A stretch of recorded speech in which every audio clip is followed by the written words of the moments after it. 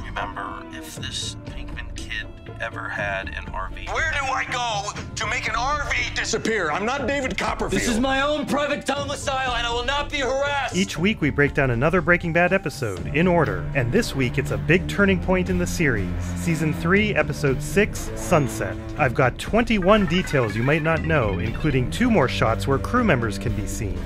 KDK-12. This is apparently a reference to The Shining. This is KDK-12. KDK-12. Need you to look in on Mrs. Peyketewa. You know what the fly noises mean.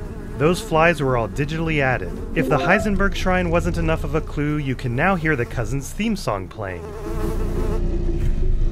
Hold it right there! On your knees, roll fire! Where do you suppose these come from? I've seen this one before. This painting is the same one from the pilot. Lung cancer. Inoperable. It's a privately owned, expensive painting that they rented. I'm not sure, but maybe Vince is the owner because this is actually Vince Gilligan's condo, and I wouldn't be surprised if this was intentional. He sees your unhappiness. My completely out of the clear blue sky unhappiness. Skylar probably didn't realize her pun there. You wanted me out. I'm out, but I will provide for my family. Not with that money. You'd be making us accessories after the fact. Skylar, how do you think we've been paying our bills these last 6 months? I'll take it. Unfortunately, this one is the model, so... Yeah, I like it. I'll take it as is. Name one thing in this world that is not negotiable. Now, I suggest that you add this to your schedule. Gus and Cynthia somehow switch sides. You ready to talk some business? It's not gonna be like it was. How's that? We don't get greedy. Man's gotta make his living. I guess I can see it. Had a good thing going before we started pushing our luck. Get the RV in shape, tune up, oil change, brake lights and whatnot. You know that buzzer thing? The buzzer that buzzes when you put the keys in. Have him put in one of those, too. All right. Brandon Mayhew. I know you. Hank's finally on the right track. They're back. I'm just wondering if we should maybe call the police or something. I don't know if this is intentional to show that Gus is rattled, but he circles something with the wrong end of a closed pen. Hello there. Mr. White? Gail Bedecker. You're my new lab assistant, I take it. I have my resume here for you. I wonder if it's as professional as Jesse's and says curriculum vitae. Kudos to them for creating a real resume, although I can't be sure the name isn't Jack Test again. X-ray crystallography. Really? We can talk about that for hours. I would love to. First, I'm curious about this. I think there's dry ice in the mug because that steam is over the top, and it goes away when the camera switches. My God, that is the best coffee I've ever tasted. Thank you, Mr. White.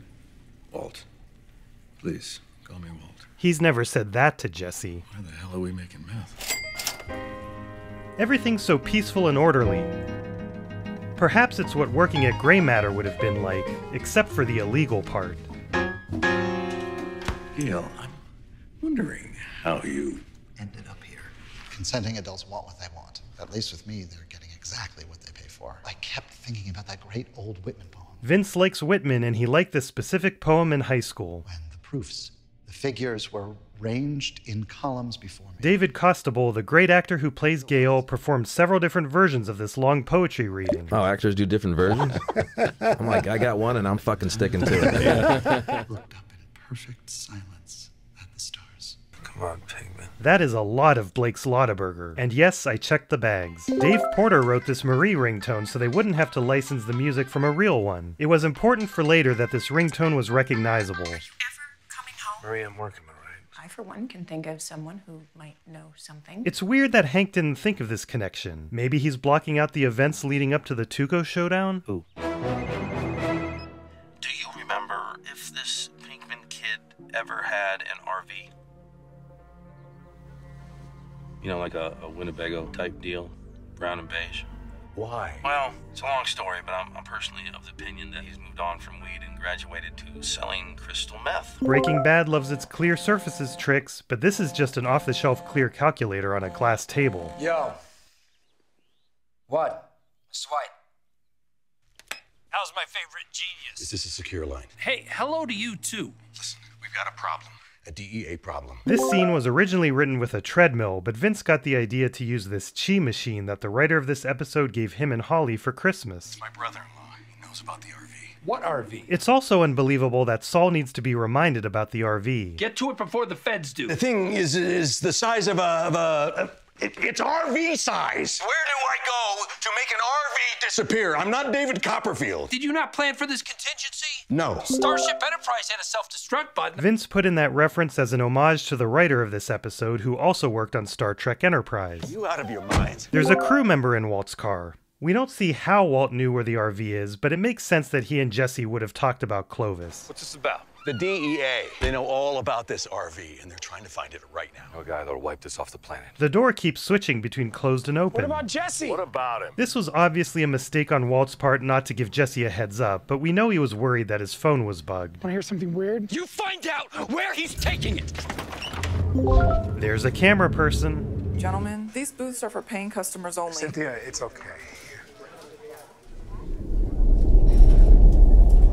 ¿Cómo les puedo ayudar? Tú sabes. That's the first time we've seen a cousin speak. Cuando baje el sol. 98, 99, 100. Beyond recovery. Obliterated. No evidence. Hey, don't worry. When we're through with it, it's going to be about yay big. Chinese tendered the patio furniture, so mind at ease. Funyuns? Funyuns are awesome. The hell you think you're doing? You don't get a gist! Oh, God. What? What? He's here. You led him right to us. Besides the fact that Hank's door is more open than he left it, his car seems to have gotten a lot dirtier.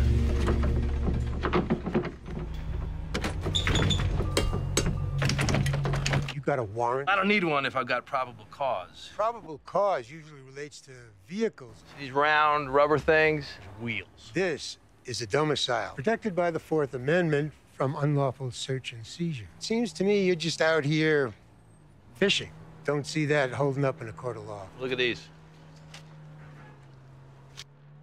This cool shot is like the start of Crazy Handful of Nothing. If you're wondering what happened to the tape covering the bullet holes on the inside of the RV, Pasta Bloke inspired me to make a whole separate video about that. The link's in the description. How could you have known that they were there before you took off the tapes? How could you have known they were there before you took off the tape? That's right.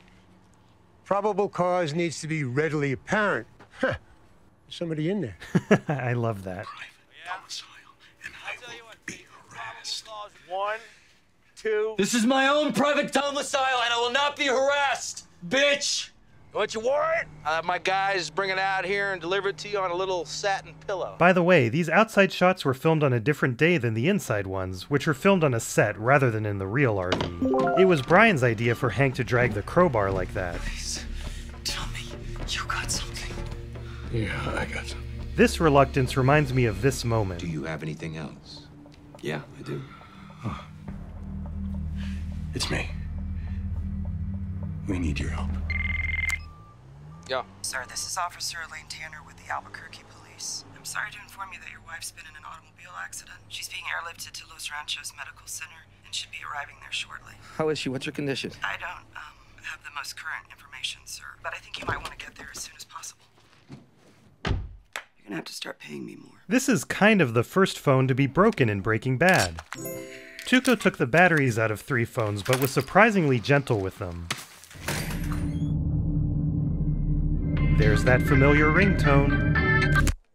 Marie? I'm just checking in. I'd love to have some idea of whether I should cook dinner or not. You okay? Yeah, why? When Hank realized it was Marie and heard her voice, the color came back to his face. In real life, this is not the RV. They bought a different one to destroy. And they sped up the footage. This becomes obvious if you look at Jesse.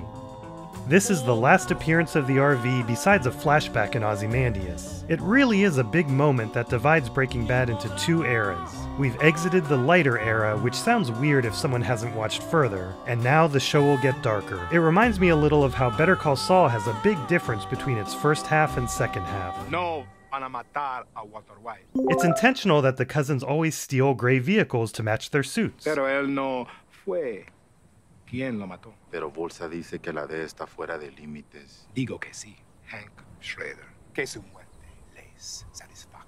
I know you. Shout out to my channel members. This week, a record-breaking 9 new members joined. Say hi to 3K8 Gaming, Zwerons, J-Quiz, Opie, Jeremy Dick, Gaming vs. Cake, A Glass of OJ, Jewel Crooming, and Mr. Pizza 2410, the first new cat in a while. Let's say goodbye to the RV in the comments with your exclusive RV emoji. Or some serious Hank works as well. In 1 week, it's time for 1 minute.